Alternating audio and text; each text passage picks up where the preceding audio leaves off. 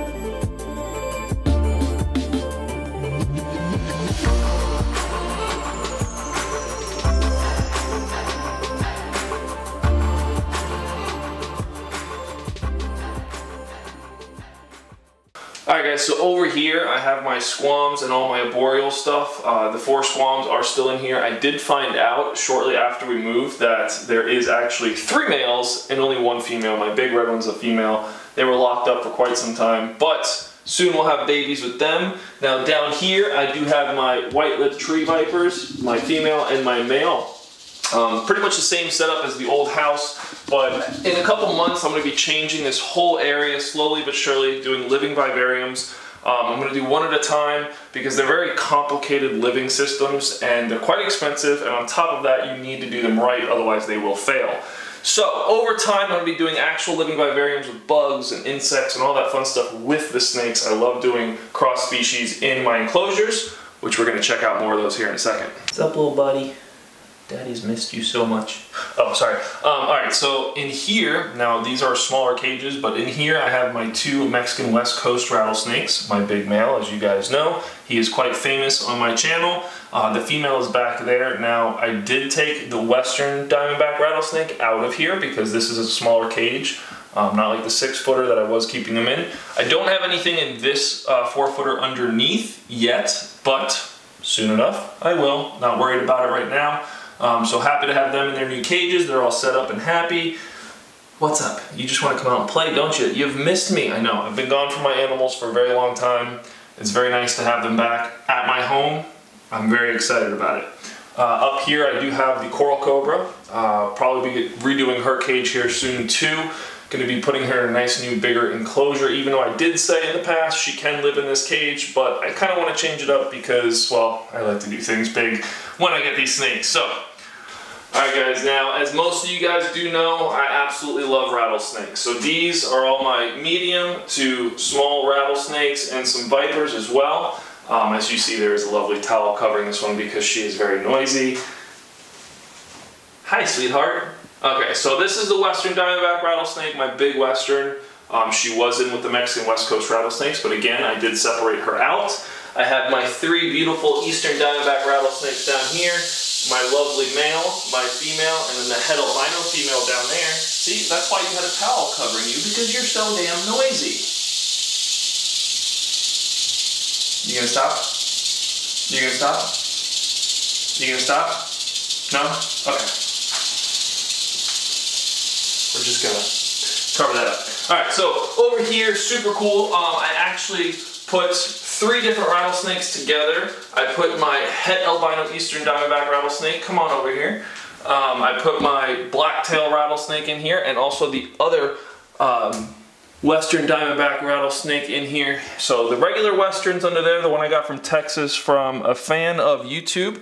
The albino is underneath that other hide, and then the Arizona blacktail rattlesnake is right there on top. Looks like she's actually about to go and shed soon, which is awesome. So now technically it's only 2 different species in here, but with the locality of the Westerns, they are kind of different, so it's really cool to have these 3 rattlesnakes in here. They're not full grown yet, so they can stay in here no problem. I'm just gonna cover you up just because you're being nosy. Nope. Okay. Okay. So yeah, they'll be fine in there for right now. They all ate last night. I fed everybody once I did get them here to the house, so I don't have a problem with them eating at all.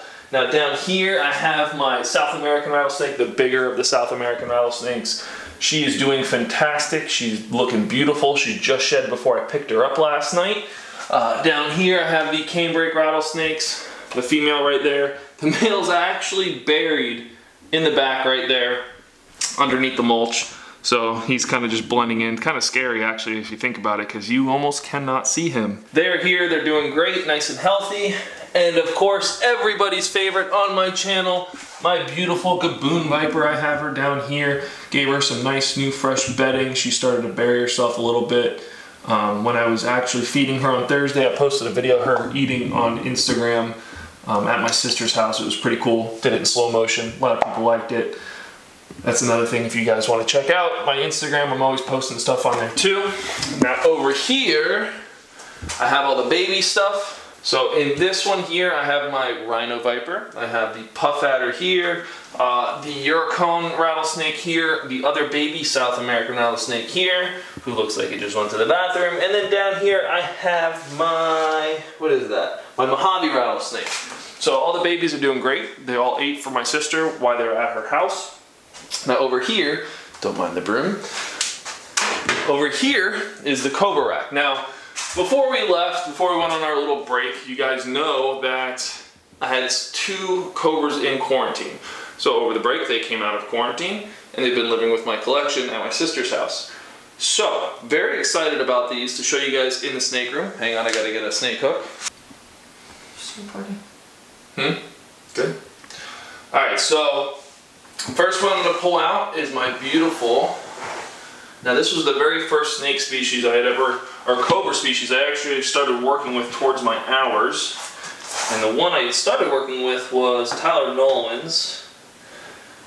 So I definitely wanted to get one of these guys, my beautiful banded. Now they're called banded Egyptian cobras even though they don't come from Egypt, but super excited. She's got a nice little rat in her. She looks like she's about to shed. So we're gonna go, oops, come on. So we're gonna put her back. So she's out of quarantine, living in the snake rack. So happy. Now the other one, if you guys remember correctly, was a little feisty when I got her. She still is super feisty. Oh God, she's all the way in the corner. Hey, you want to come out and say hi? So I'm gonna leave her be because again, she also just ate. But if you want to come over here and look at her, you can. So that is the leucistic monocle cobra. Very feisty snake, but very beautiful. I'm absolutely happy to have this snake in my collection. She is so gorgeous. So gorgeous. Looks like she's gonna shed here soon too, which is always a good sign when snakes shed. Yeah. You backing up, Summer? That's water. Good job striking your water. Summer backed up a little bit. She was a little scared. Now in here I have the 2 monocle cobras. As you guys know, I was breeding them last time you saw them, they did breed successfully, so I will be producing albino monocle cobras this year. And I know everybody absolutely loved the feeding 8 baby cobra videos last year, so I'm going to let them be. The female is full of eggs. Here shortly I'll have to take her out and put her in a cage with a nest box so she can lay her eggs comfortably. And then when it comes time to remove those eggs, there's no chance of them rolling around and getting ruined or anything like that. Alright guys, so hopefully you enjoyed the new snake room. I still have a lot of work to do in here. I'm still getting another 4-footer from my buddy in Okeechobee, which will be going there soon. But a lot of work to do. Really excited and happy to have my animals back at home with me. I need to go pick up the foxes still. I need to pick up the crocodilians still. So over time, everybody will start making their way back here. I can actually start doing videos more often now, which that is a big reason why I haven't been able to do my videos.